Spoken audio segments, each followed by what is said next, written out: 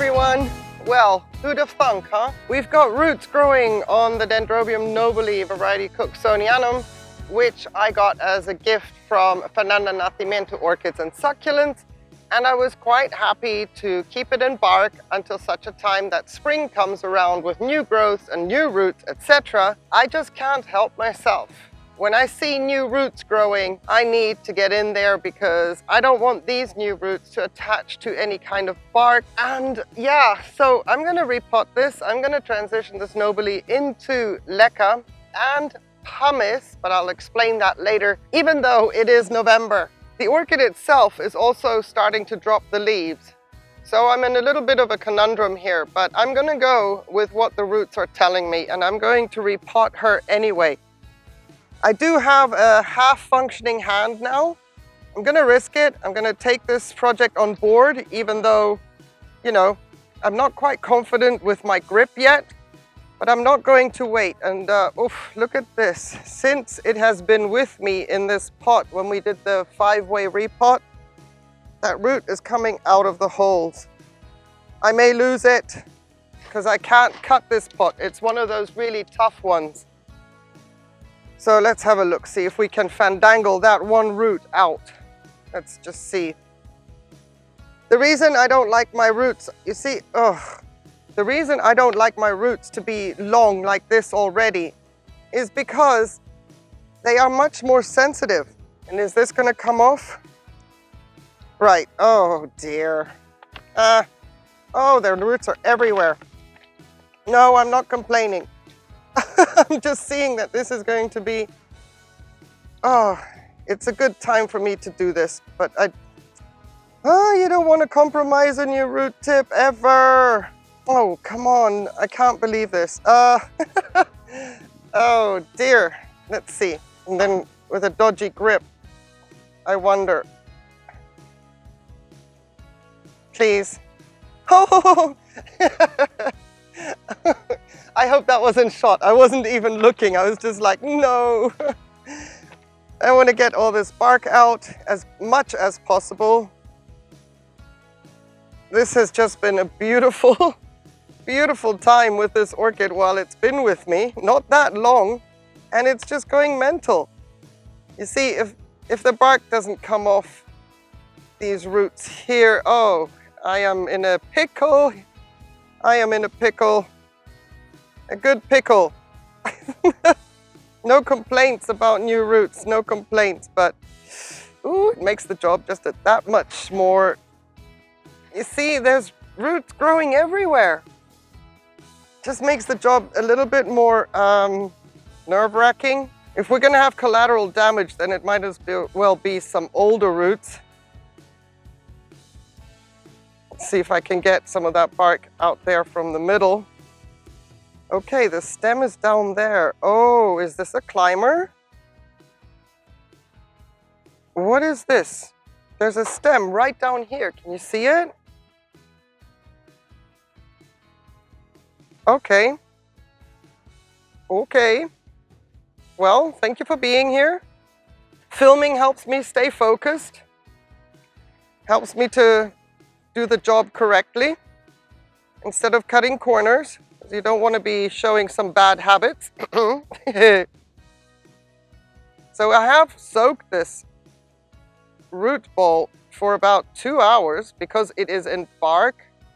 I wouldn't need to do it that long if it were in Leca, but because it is in bark, the bark that I used was brand new. So in order to get some of the bark a little bit softer and easier to take off, it was a 2-hour soak. Yeah. Trying to stay way away from root tips. But you see, there is quite a lot of bark in here. As it's going to go into a very wet environment, I do want to get, let's say, 80% of the bark out. Really also trying to work with a hand that is a little bit dodgy. So I'm hoping that my snippers will be the substitute to that. what I normally do with my hands. I'm going to try and use the snippers. Oops, collateral damage. We lost a root tip. Look at that. Ooh. But yeah. Now you can say, well, why didn't you just wait? Next year, there's always that time of year. Yeah, well, you know, when I see new roots and I think, okay, time of year, we can wait. It's got fresh bark around it. But I'm also anticipating rain. Now, I know I've been down that road before, so we just broke that velamen, so we can snip that off. I've been down the road with rain coming before, and the forecast was wrong, and it came down elsewhere, and not necessarily on my patio. So I've been there before, but it's that time of year that it's possible that it's actually the right forecast. These roots, I just want to double check if they are viable. They look brown, they're old. I think they're gonna go once I have them in Leca and pumice. So I'm going to be quite radical. If you're squeamish about cutting away roots that look viable, please look away. But in order to get in and understand what this stem is here, because this is going into a very wet environment and I don't want anything to start rotting on me, especially starting with the colder months of the year. So that's what I'm going to do.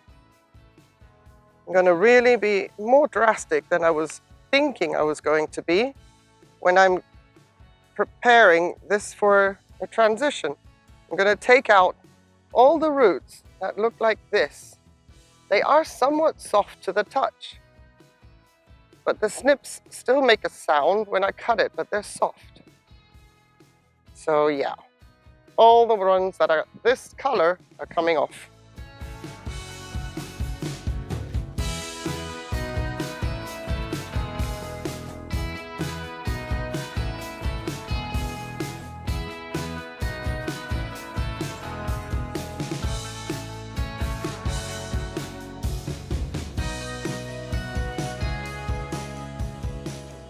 So I have a root growing through a piece of bark here, coming out the other end. I'm going to try and use my snips to break that bark up around the root and see if I can't release it that way.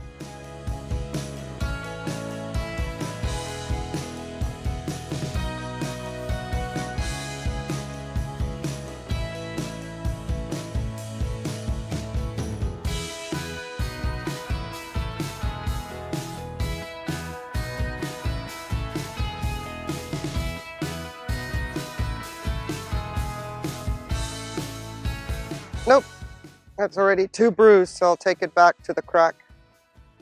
There's a root tip there. These are all pretty solid right on the roots. I don't like to interfere with those. See that?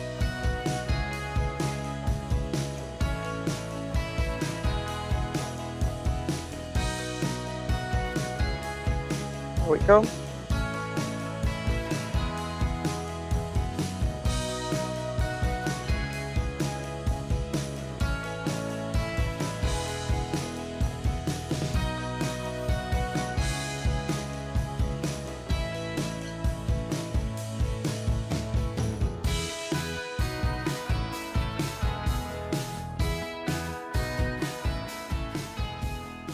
This is about as much as I'm comfortable with fiddling around.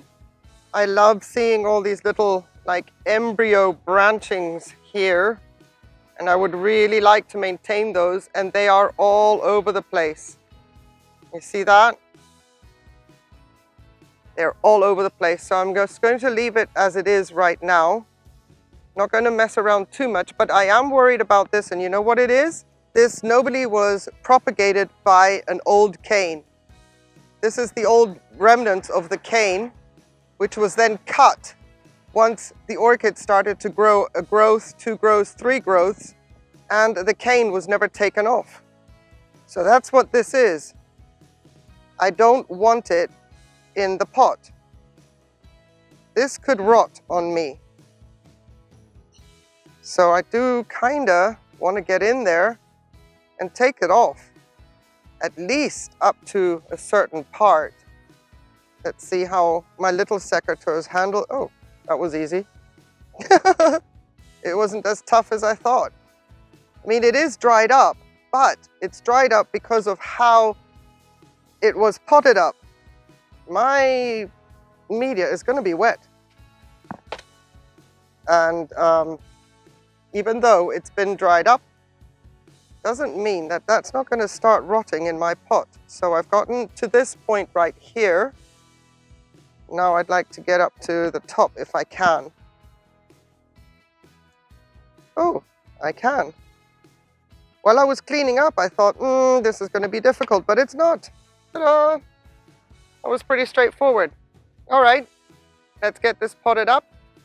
And the bark that is on there will stay on there. And then we shall see how it fares, because as the rains come, rainwater, you know, the elixir from above, depends on how much rain we get. I have to be super, super vigilant as to the quantity, longevity, how long the rain is going to last, because we are expecting acid rain because of the volcano, and it hasn't rained in yonks. So yeah, those are the things that I have to monitor in the coming week.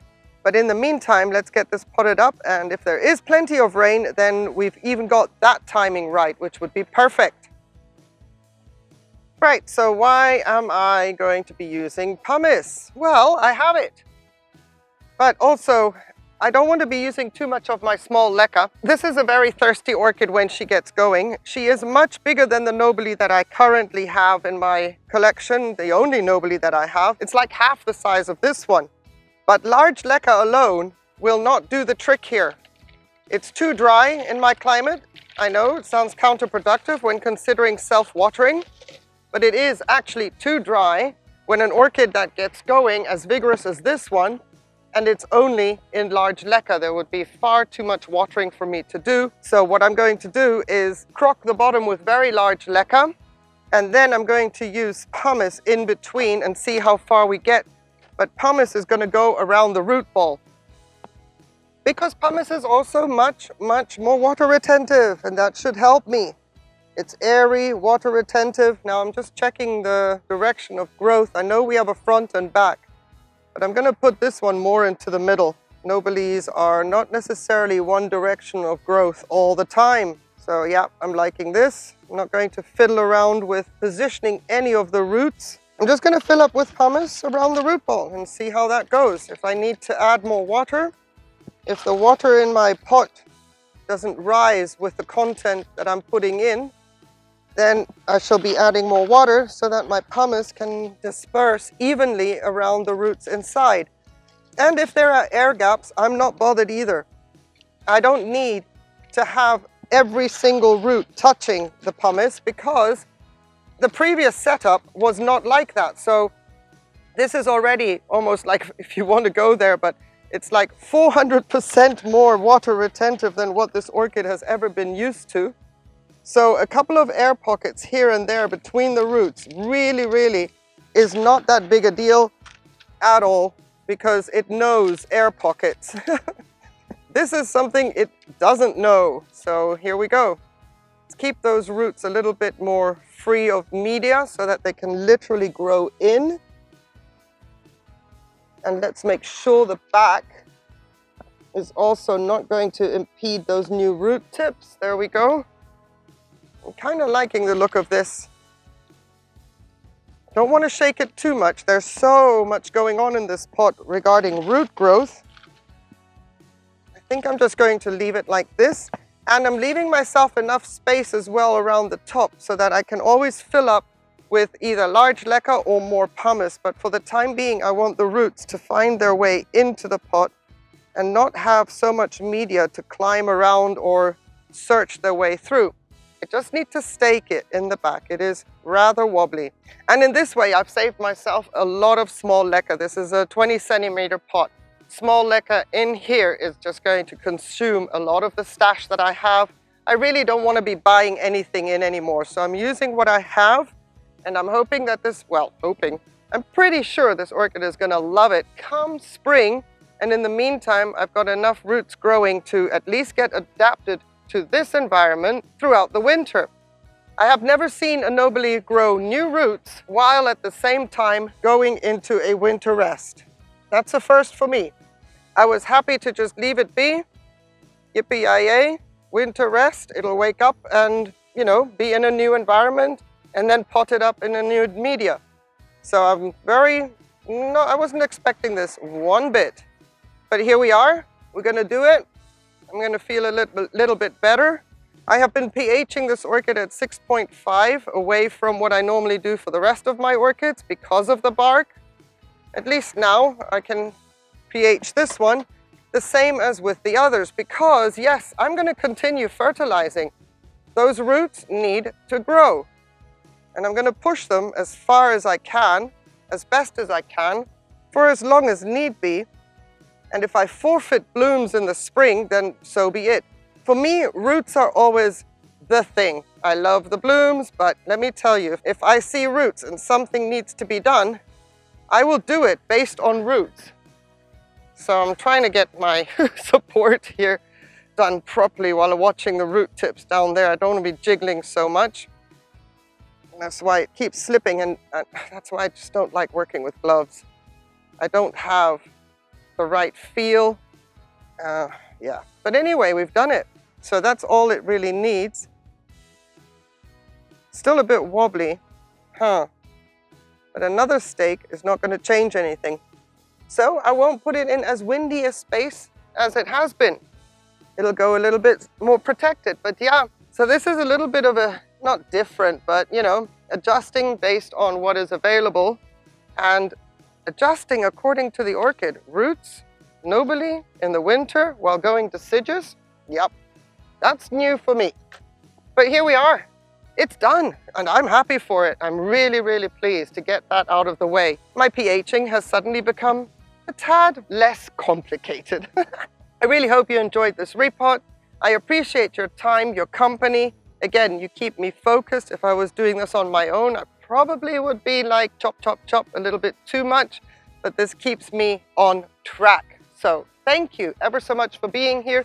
Please, if you have any questions whatsoever, feel free to use the comments section. It is there for a reason. Have yourselves a beautiful day. On one condition though, please, please stay safe and take care. Bye.